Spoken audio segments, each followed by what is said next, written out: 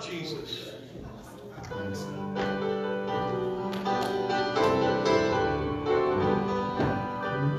There is a name I love to hear. I love to sing its word.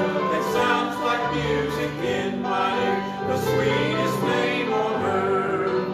Oh, how I love Jesus. Oh, how I love Jesus. Oh, how I love Jesus, because he first loved me. It tells me of a Savior's love who died to set me free. It tells me of his precious blood, the sinner's perfect plea. Oh, how I love Jesus. Oh, how I love Jesus. Oh, how I love Jesus, because he first loved me.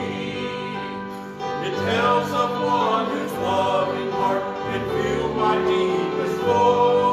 Who in each sorrow bears a part that none can bear below.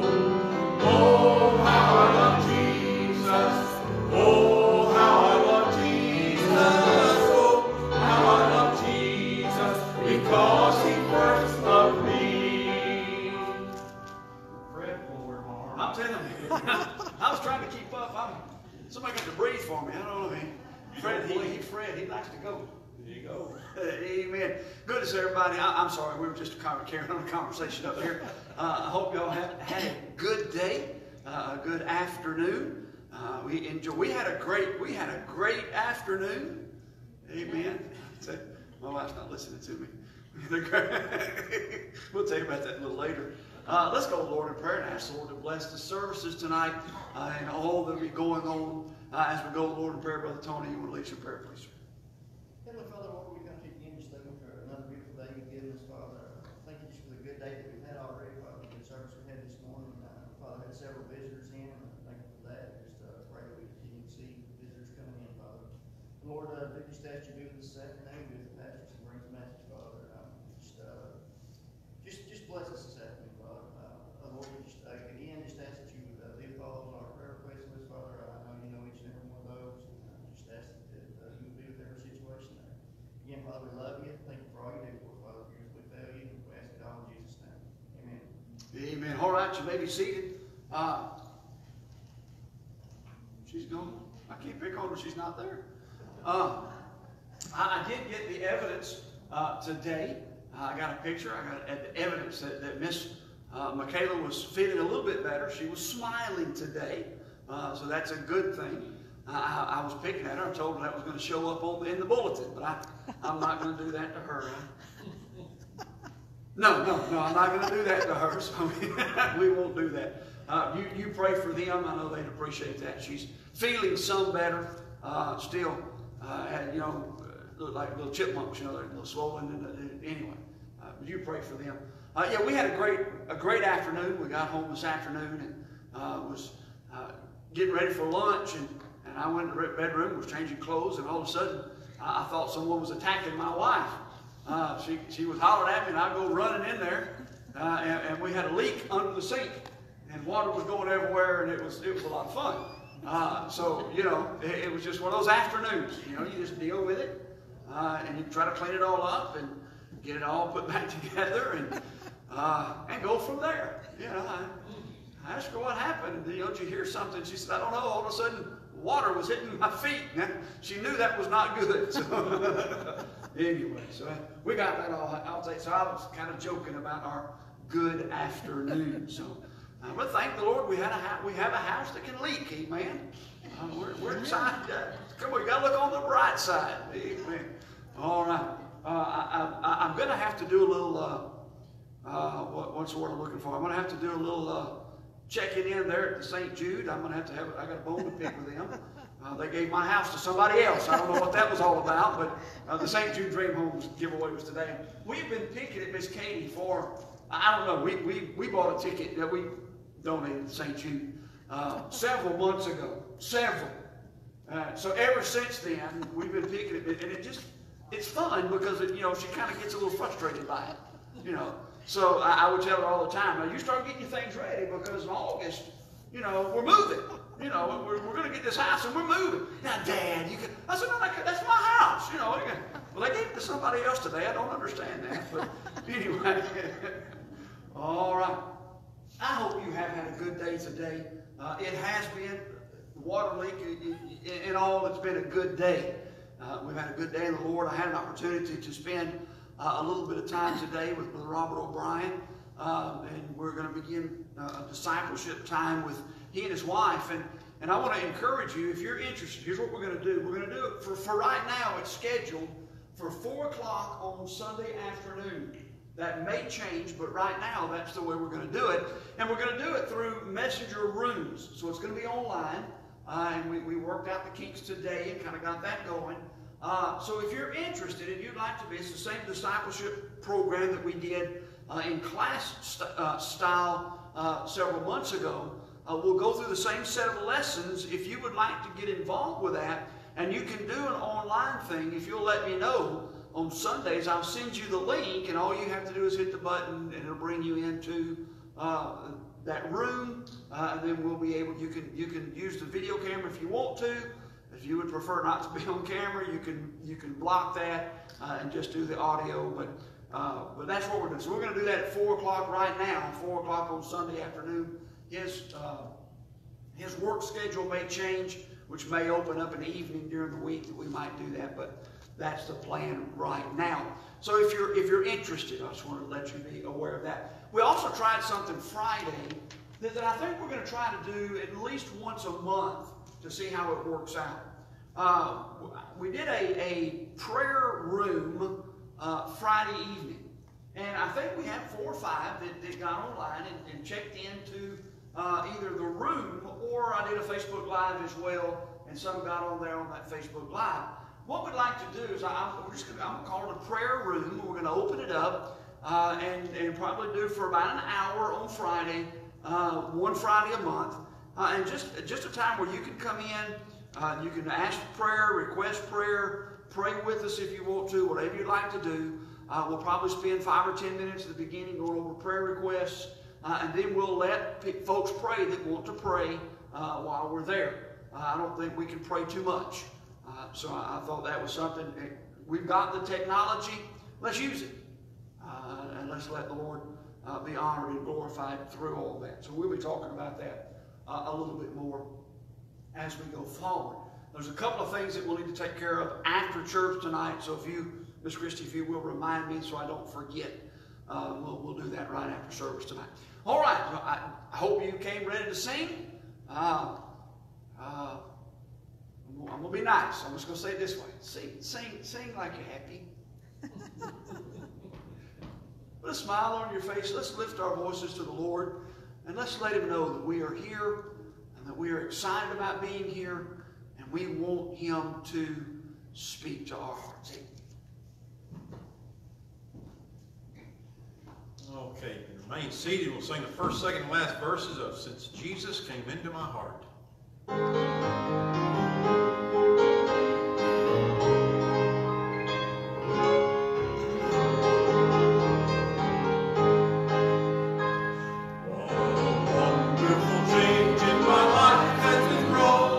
Jesus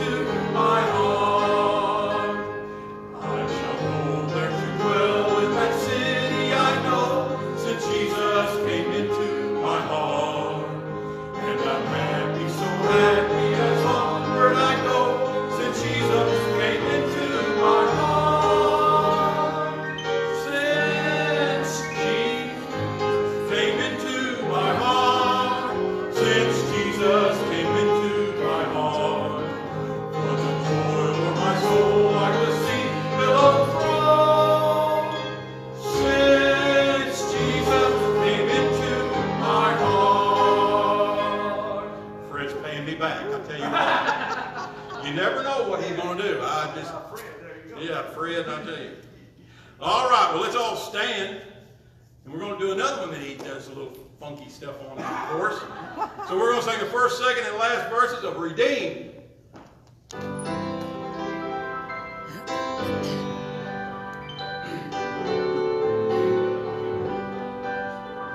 Redeemed, now I want to proclaim it. Redeemed by the blood of the Lamb. Redeemed through his infinite mercy.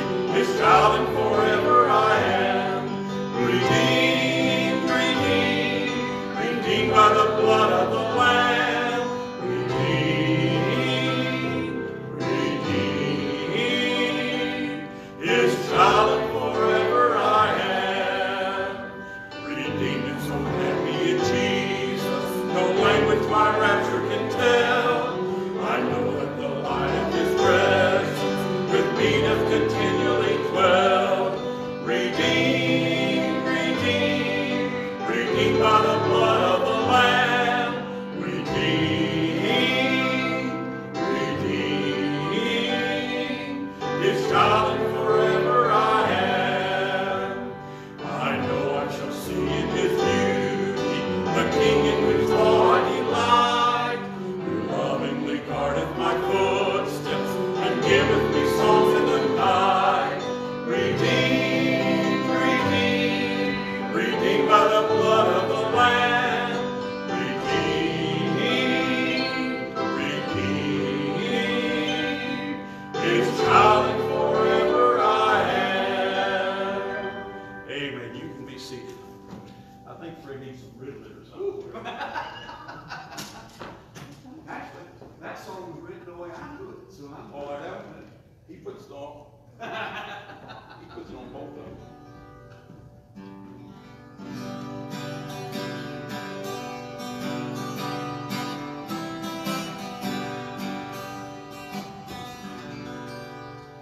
I can hear a distant cry, shouting out, the time is nigh, as the Father tells his Son, work over, this day is done. Son, go bring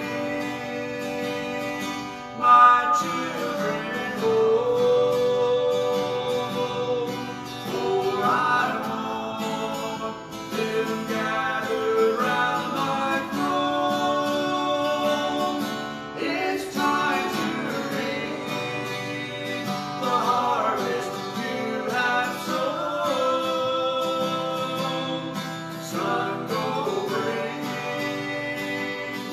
my children home. What a joy to see his face. In his arms we will embrace. Nevermore we'll have to go home, for we finally made it home. Son, go bring my children home, for I want them gathered round my throne. It's time to reap the harvest you have sown. Son, go bring my children home. It's time to reap the harvest you have sown. Son, go bring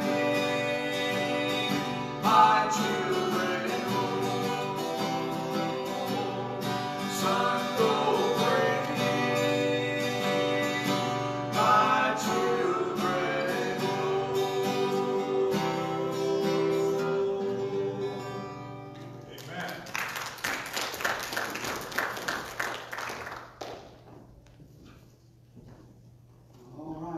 about that time. Hallelujah.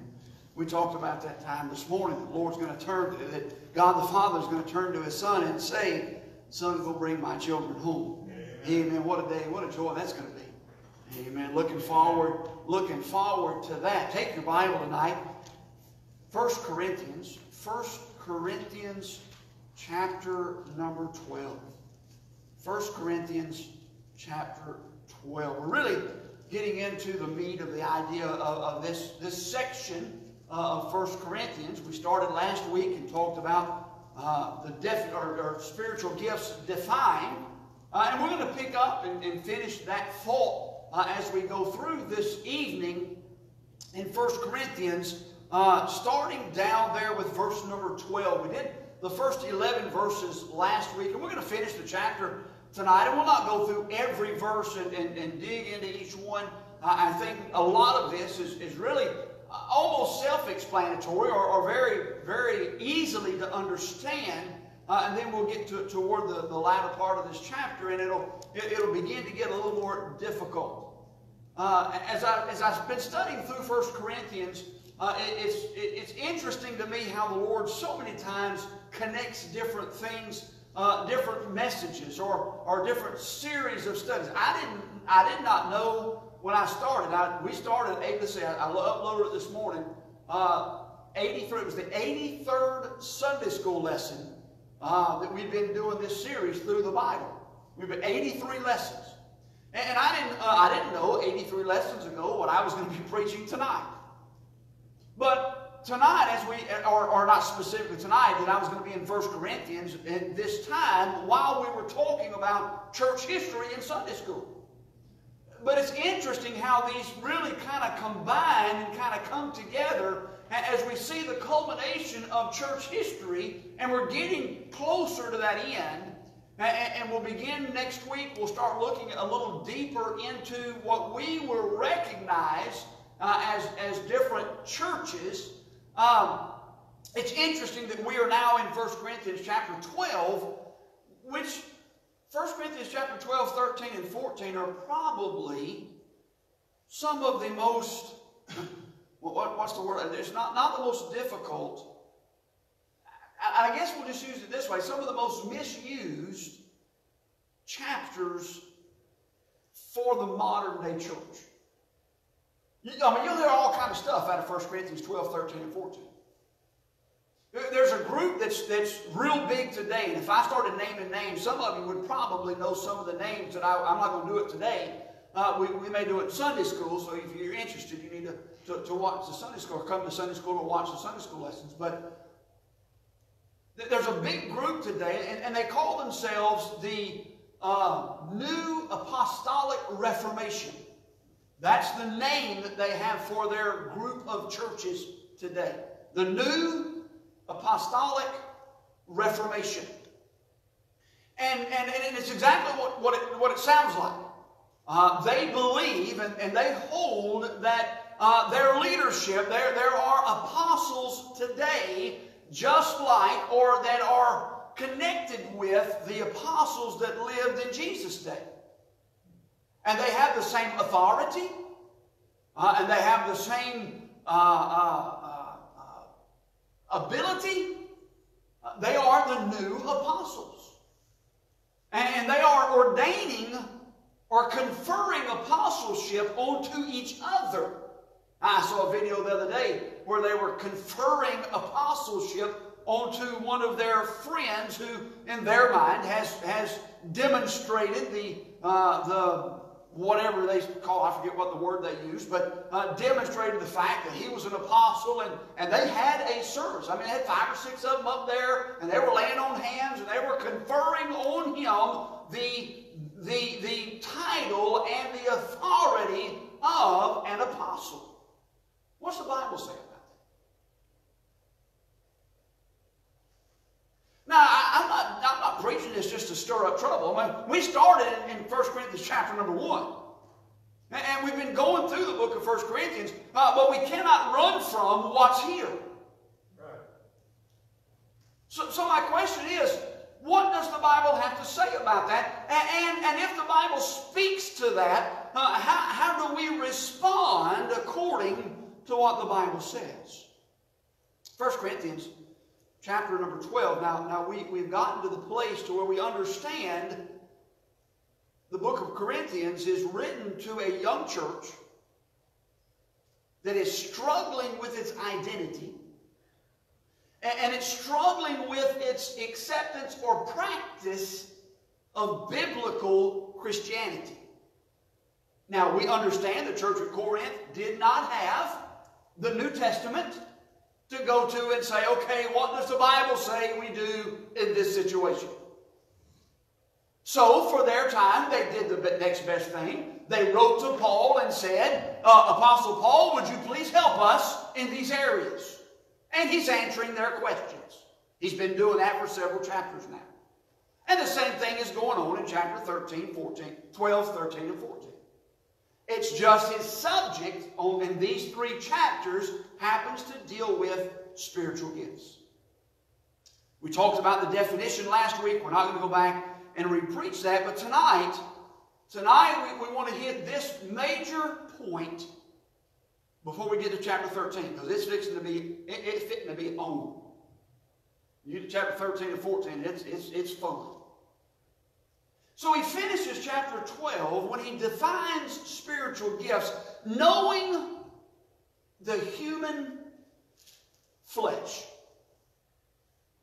He's going to remind us that in all of these diversities of gifts and all of these things that he's talked about, the main thing that he's preaching and pinpointing in this chapter is unity. He's going to deal with unity in our calling. He's going to deal with unity in our place. And he's going to deal with unity in our practice. But the overall theme is unity. We've got to get back to a place.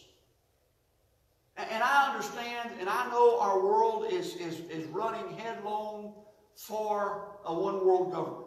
And I understand that our world is heading headlong toward a one-world religion. I am not blind to biblical prophecy.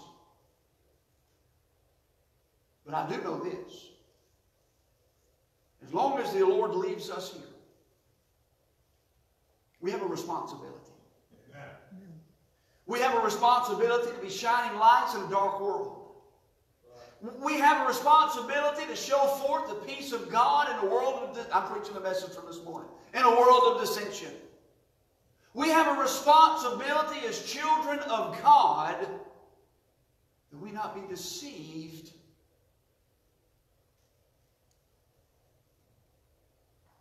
but we be convinced by the Word of God. Amen. So in 1 Corinthians chapter number 12, look at verse number 12. We're going to start reading there. So again, some of this we're going to read very quickly, and I think the point will be very evident.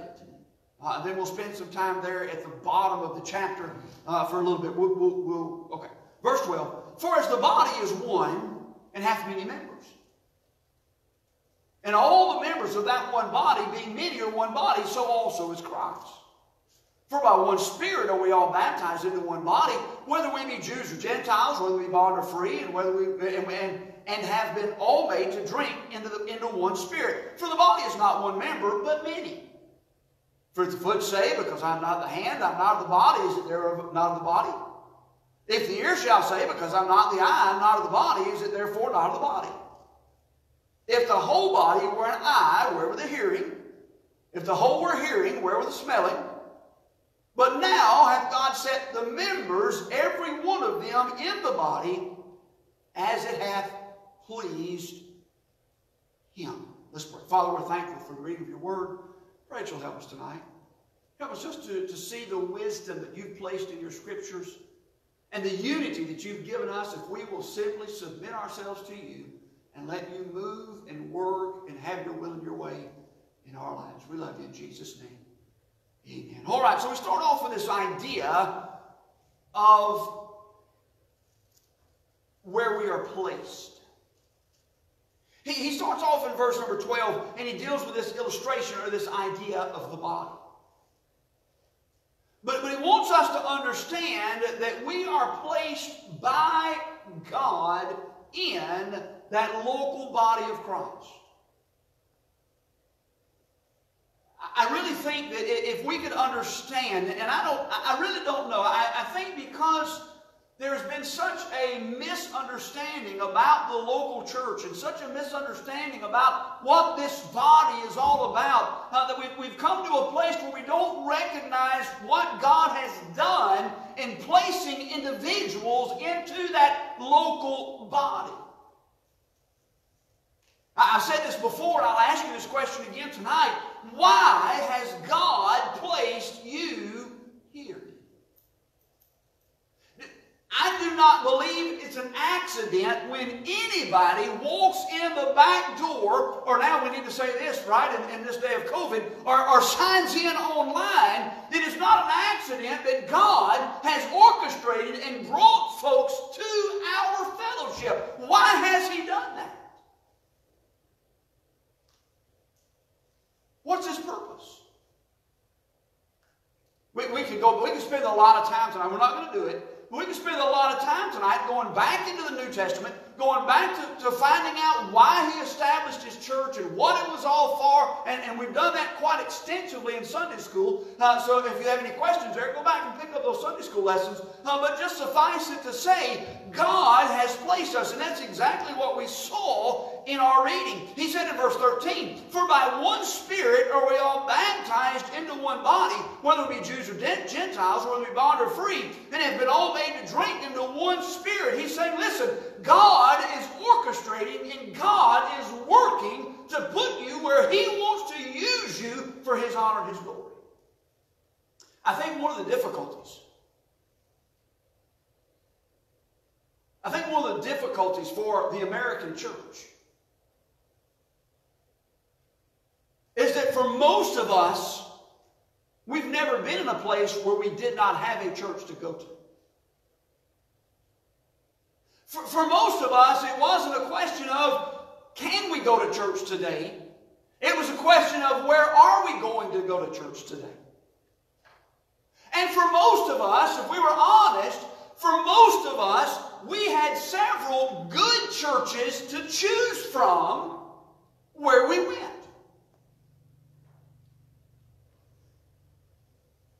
I wonder, and it is so hard for us to understand this, coming from the Bible Belt. I mean, I talked about that this morning, about every little town has its church. You know, and you get a little farther south, and you know, this is going to be an odd saying. I apologize if you're a cat lover, but, you know, where I come from, it was like this. You know, you couldn't sling a cat where I'm from without hitting a Baptist church. I mean, there's just that many of them, everywhere you look. So sometimes it's hard for us to understand when we say, well, you know, they're looking for a church. They're trying to find a church home. They're looking for a place to go. Well, listen, there are still places in our society today, there are still places in America where it's going to be difficult to find a good, sound church that follows the Word of God to attend. Unfortunately, I think what's happened is we have become complacent and we take for granted the fact that we have a church to go to. I saw on the internet this afternoon, while there were no one showed up to arrest anybody at North Valley Baptist Church and Brother Jack Trieber in California, what I read on the internet was that there were thousands that showed up this morning to attend church service.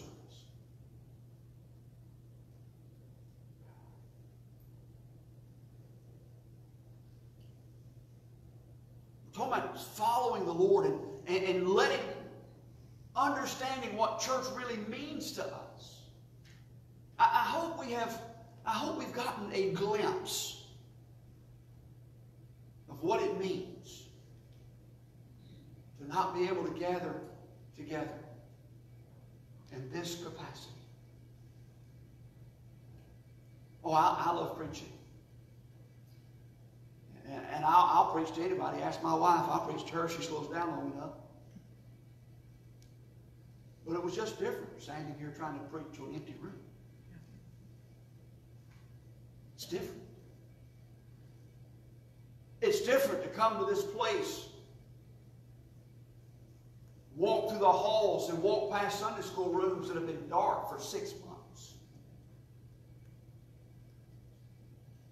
It's difficult to walk into a fellowship hall and stand there and look around and think and remember all the times that just in the last 2 years that I've been here that we've met in there and we've fellowshipped and you've heard the laughter and you've heard the joy and you've heard the children and all the things and to stand there and it to be dark and to be silent.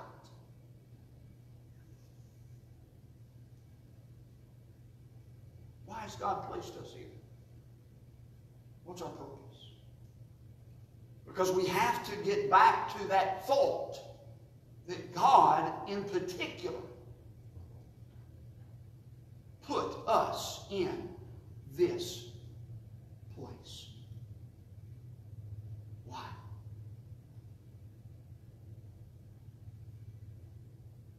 We read about in verse 14, we read where he started talking about unity. And we could preach a long time right here. We're not going to do it.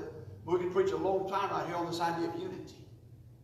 And he goes through and he uses that illustration of the body. And it's kind of an interesting illustration, right? If the foot say, because I'm not the hand, I'm not of the body. Well, if I can't do that job, I'm just not going to do it. Well, if I can't have that position or I can't have that place, well, I'm just not going to do it. The illustration here is how foolish would it be for the foot to say, well, I'm just not of the body. That's ludicrous. And then he asks the question. Verse 16, if the ear say, because I'm not of the eye, I'm not of the body. Now, and then the eye says that, and I didn't go far enough, but he talks about the idea of, where did we read that? Verse 17, if the whole body were an eye, where were the hearing? If the whole were hearing, where were the smelling? God has orchestrated and God has put us all in place on purpose, that in unity we could serve Him. Look at verse number 18.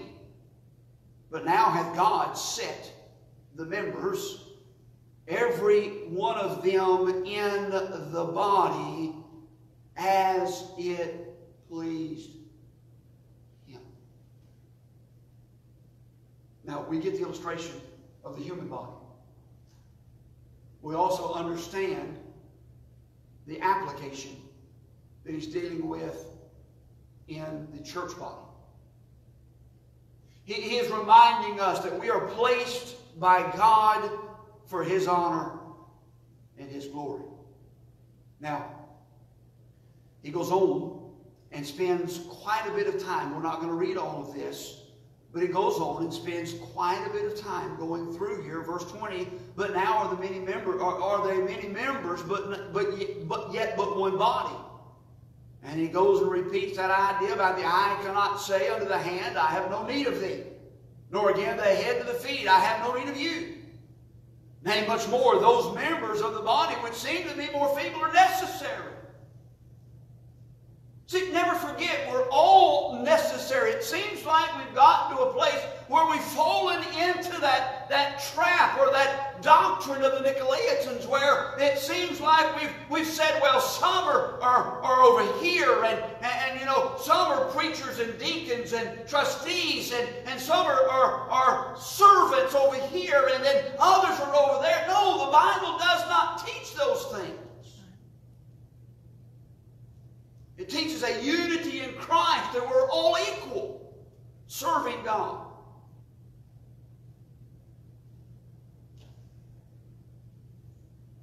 Go to verse 26, and we'll catch the last part of this. Because we've talked about the idea of being placed, and I really don't know how to emphasize that any more than what we've already said, that we are placed by God. And please don't take this wrong. But we need to understand that if we are not in the place that God would have for us to serve, we need to find that place.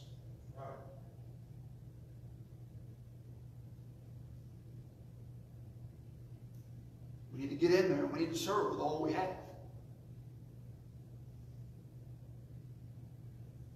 So verse 26 brings us to an introduction of our purpose.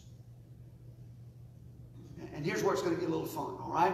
Verse 26, the Bible says this, and whether one member suffer, all the members suffer with it, or one member be honored, all the members rejoice with it. So we're talking about the unity of the body. And then he says in verse 27, now ye are the body of Christ, look at this, and members in particular. Now, we read the Bible carefully and we read it slowly because now what we want to see is he's dealing. And a lot of folks want to rejoice and they want to talk about how we're bodies, we're members of the body of Christ and we're in the body and we're in the church of God. And a lot of folks want to talk about that and deal with that, but they forget the next part of that verse. It says we are members in particular.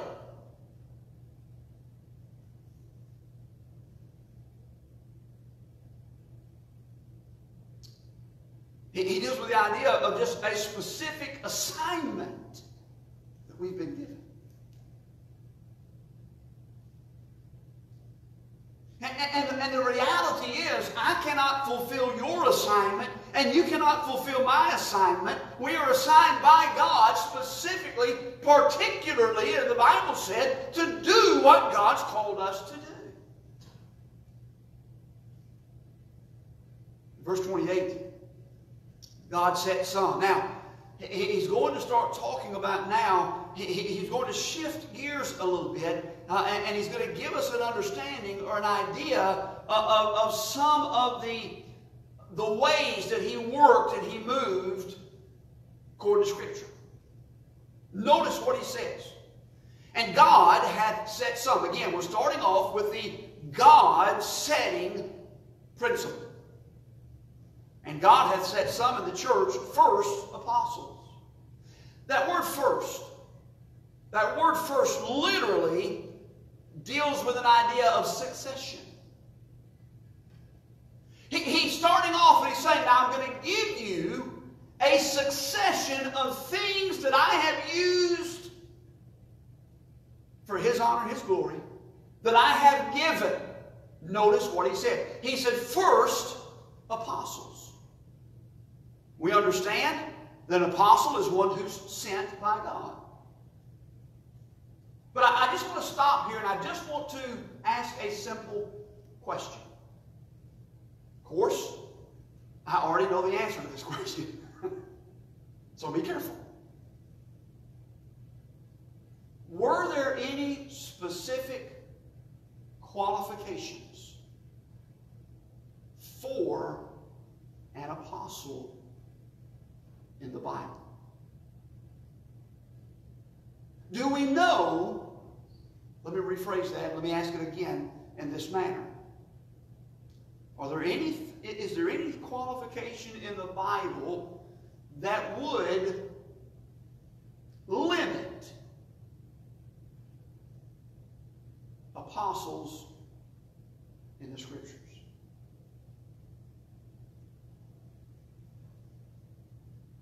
Okay, let's get a little more pointed. For those who are claiming apostleship today, and are claiming the same, it's almost a pope-like succession for them. Is there a Bible that talks about that? Take your Bible, turn to the book of Acts, chapter number 1. Acts chapter number 1, I'm just going to show you a verse of Scripture. You can deal with it however you want to. Acts chapter number 1. Because we're given an event. It's interesting that this question is answered in Scripture. We have an instance. Remember there was an apostle that was not. Matter of fact, in Psalm, there's a prophecy that told about this and said that someone was going to take his place. Acts chapter number 1.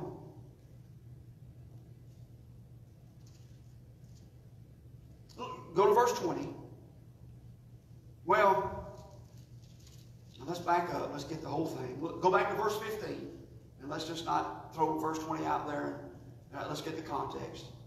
Acts chapter 1, verse number 15, the Bible says, and in those days Peter stood up in the midst of the disciples and said, the number of names together were about 120. Men and brethren, this scripture must needs have been fulfilled, which the Holy Ghost by the mouth of David spake before concerning Judas, which was guide to them that took Jesus. For he was numbered with us, and had obtained part of this ministry. Now this man purchased a field with the reward of iniquity, and falling headlong, he burst asunder in the midst, and all his bowels gushed out. And it was known unto all the dwellers at Jerusalem, insomuch as that field is called in the proper tongue Aceldama, that is to say, the field of blood. For it is written in the book of Psalms, let his habitation be desolate, and let no man dwell therein, and his bishopric let another take. So isn't it interesting that we're given an instance in the Bible? Well, now we're down. We're short an apostle. Now, I don't mean that ugly. I don't mean that irreverently. But they've got to replace an apostle. That's what's going on. How do they do that? Keep reading. Wherefore, of these men which have companied with us all the time that the Lord Jesus went in and out among us, beginning from the baptism of John unto that same day that he was taken up from us, must one be ordained to be a witness with us of his resurrection. They appointed two, Joseph called Barsabas, who was surnamed Justus, Matthias. They prayed and said, Lord, thou Lord, which knowest the hearts of all men, show whether these two thou hast chosen, that he may take part of this ministry and apostleship from which Judas by transgression fell, that he might go to his own place. And they gave forth their lots, and the lot fell upon Matthias. He was numbered with the 11 apostles. Now it seems to me that there were some qualifications that were mentioned in what we just read. Some qualifications that would make it very, very difficult for anyone today to claim authority or ability to identify and become an apostle of the Lord Jesus Christ. Namely, notice what it said, verse 21, wherefore of these men which have companied with us all the time that the Lord Jesus went in and out among us. Number one, they walked with them while Christ was there on the earth. I don't know of anybody alive today. Now, you preacher, you're being facetious. Yeah, kind of. But there are men walking around today claiming the same authority, claiming the same power as these apostles. He goes on,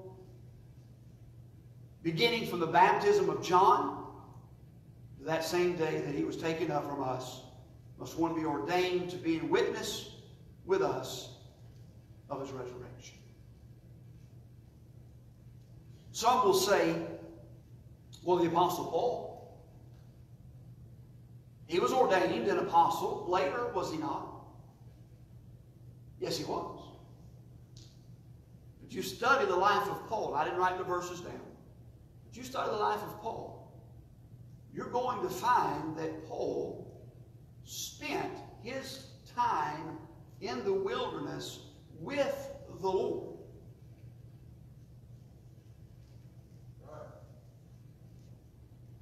Yes, he was one called out of due season.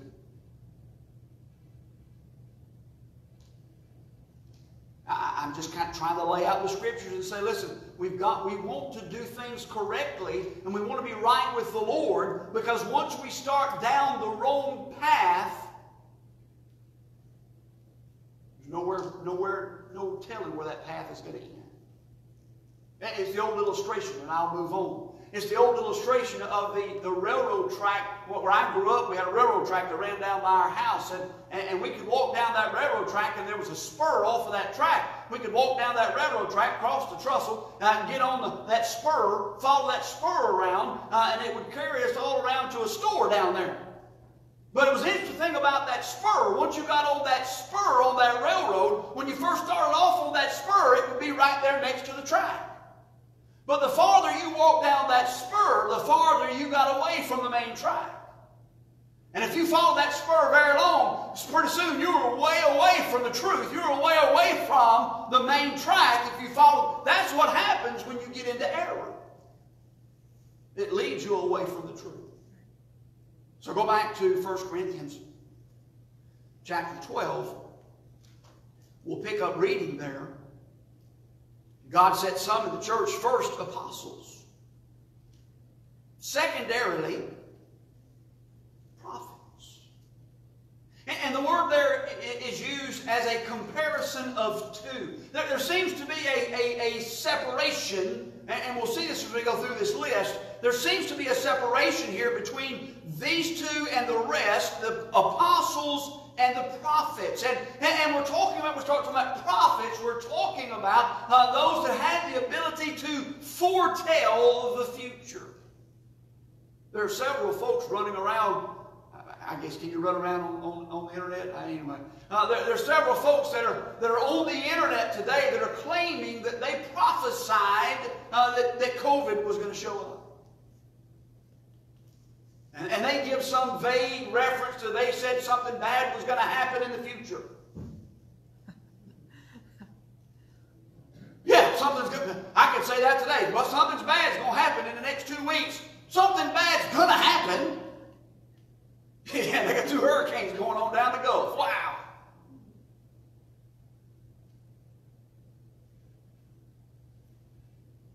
He's dealing with this idea of those that are foretelling the future. Hey, let me just say this. A prophet of God, a true prophet of God is never wrong. Right. Study your Bible. That's right. So I'm just going to say this. I'm just going to throw it out there. Now, you don't get mad at me. I'm just a messenger. Kenneth Copeland is a liar. Why would you say that, preacher? Because I've heard him twice curse COVID-19 and prophesy that it was over and ended and done and gone. March 29th was the first time he did it. They calculated 170,000 deaths. Now, I don't know about that number, but they've calculated 170,000 deaths. A true prophet of God is never wrong.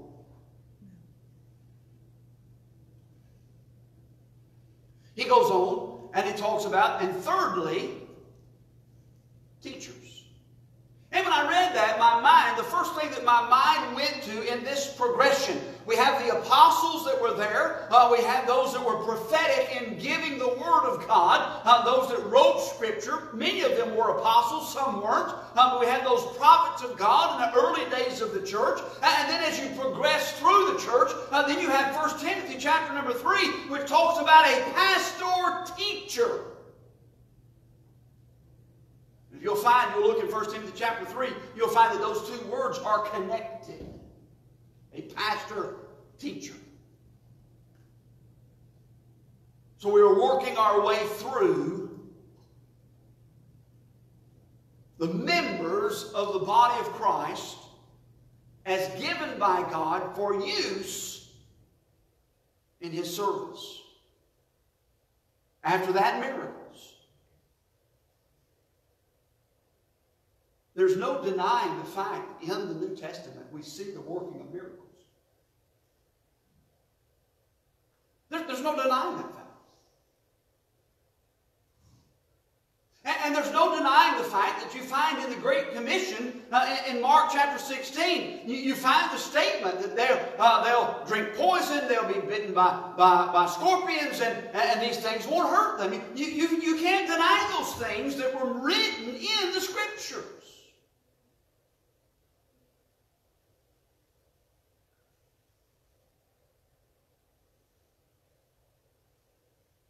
My struggle today, while I believe God's in the healing business, and God can still do exactly what God desires to do, my struggle today are these guys who claim to have the gift of healing. And we have scores of hospitals full of folks who need healing. I could call names today of folks in our church who need a physical healing. Where are these faith healers?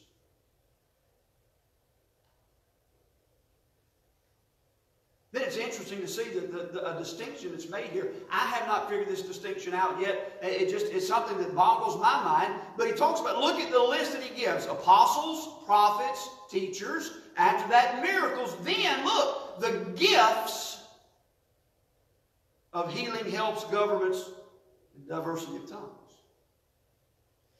There seems to be a distinction. I don't understand what it is, but he lists them differently. He lists miracles, which are supernatural acts, and then he lists gifts, which are favors of God that are given.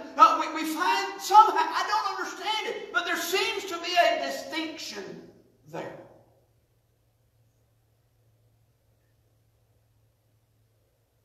And in these gifts, we find four things that he mentions. We find healings, which deals with the curing of the physical. We find helps, which deals with relief of situations. We find governments, which deals with direction or leadership or guidance. And then we find diversities of tongues, which deals with a communication of the gospel. So we list 5 things here. And in verse number 29, we're almost done. Verse 29, he asks these things.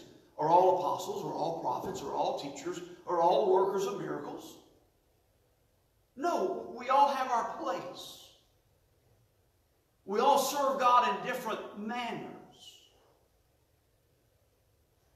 But he finishes with verse 30, which is intriguing.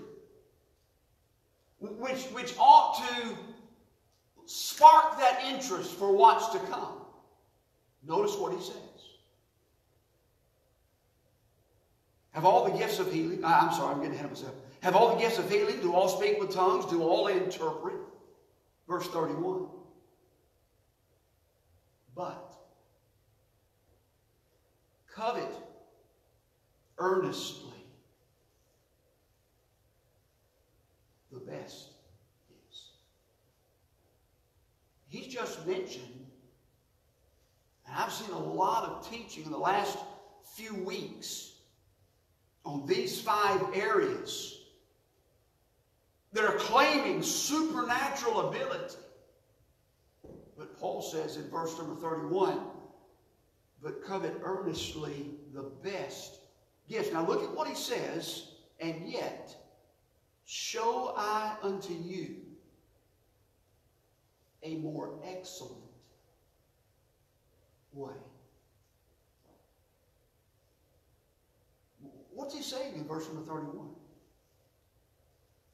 He's saying, I'm showing you the orchestration of God. I'm showing you how God has worked. The apostles came and they were here. The prophets were here giving the word of God. The pastors and teachers are on the scene teaching and preaching and doing these things. We've seen great miracles that have taken place. We've seen gifts that have demonstrated the hand of God. But there's something better on the way. That's what he says.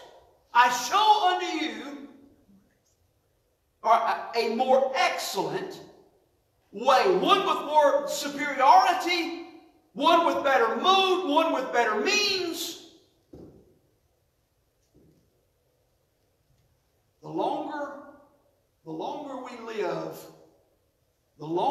we live in the old way, the less we experience the excellent way. More we try to seek and to stay in those things that God says expressly, that I'm going to show you something better, the more we're living hindered from from doing the things of God. I understand this is controversial. I understand that there are a lot of folks today that make all of these big claims and say a lot of big stuff.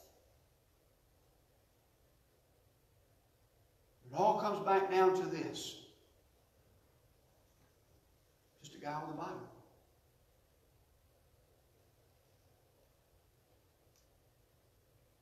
And I love you. And I'm for you. And I'm going to stick with this book every time.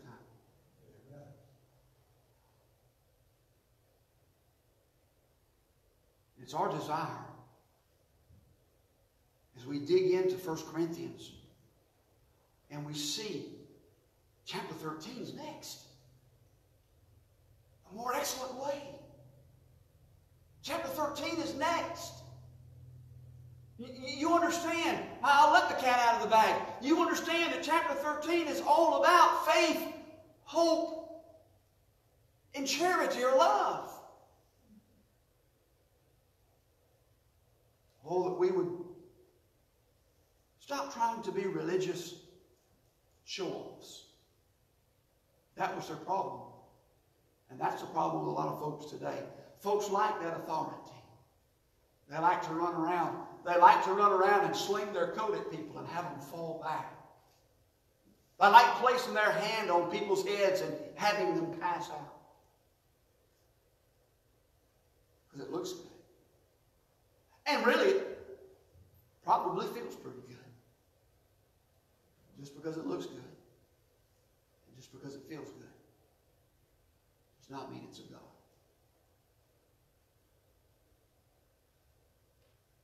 Heads are bowed, eyes are closed. Preacher, what was your point tonight? My point tonight is this. There is a way which seemeth right to me. My point is this. The Bible is always right. And if we will study, and we will get in the Word of God, and we'll let God speak to us, God will speak. God has a plan. He has a purpose. He is working that plan and that purpose in us. I'll bring this all the way back to this one simple thought. Why are we here today?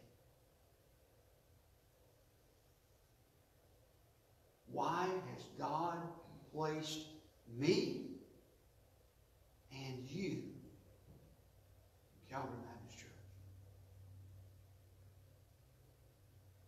Are we fulfilling our place? Heavenly Father, we're so thankful for the day. It is a joy just to be able to be in your house, to study your word. Father, I wish that there are so many things, so many deeper things that I don't even understand in this passage of Scripture. As we've dug through and looked at this from the standpoint of just biblically, what have you said? I pray that you'll help us. Help us to practice faith, hope, and charity. Help us to reach the lost with the gospel of Christ. Help us to live in a manner that's pleasing unto you. Father, we pray. We pray that you will break our spirit and bring us to that place of submission. That place of humbleness before you. It says it's not about what I think. It's not about my ideas. It's about you. We love you in Jesus' name. Let's all stand. Heads are bowed, eyes are closed. Maybe tonight you'd like to get in this altar and just say, Lord, I want to be involved. I want to be in. I want to be in my place, fulfilling my purpose, doing what you've called me to do. Maybe you struggle with finding that place, that purpose, that niche that God has for you. It's a good time to get to the altar tonight and ask the Lord, open our hearts and open our eyes.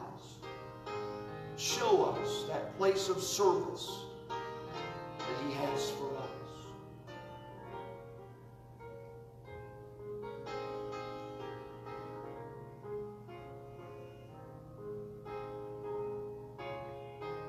One more verse, and one move, we'll close the service. We're about time. Can we honestly say that we are doing everything that we know to do in service for our Lord? That we're doing everything that we know He has commanded us for His honor and His glory?